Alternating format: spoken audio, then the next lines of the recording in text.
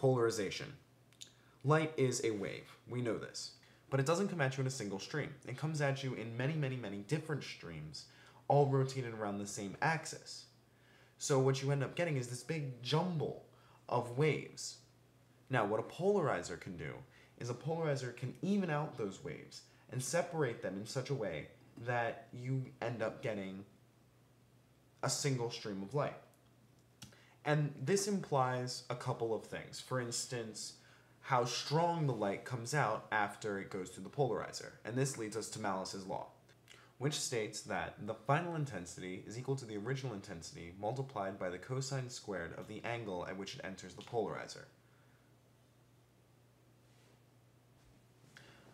Another law is Brewster's law, which has to do with refraction and reflection.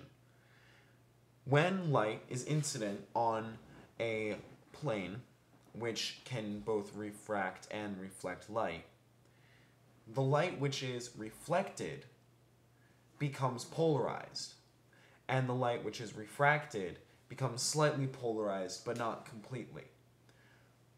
The equation for this is sine theta of incident over sine theta of refracted is equal to sine theta of incident over cosine theta of incident, which is also equal to the tangent of the angle of incident.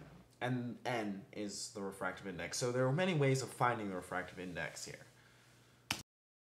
And finally, optically active substances.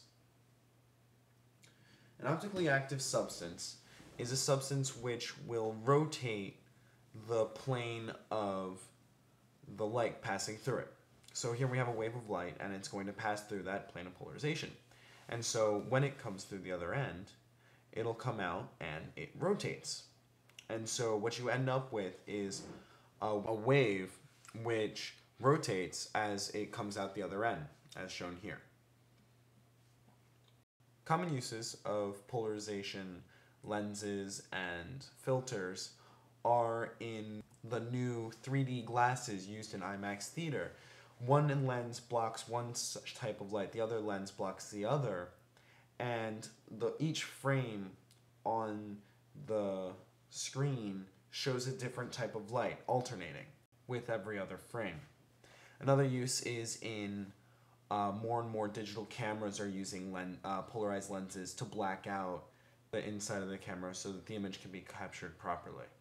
More and more satellites used for monitoring the sun are also beginning to use polarized lenses to protect the satellite from the heat emitted by the sun.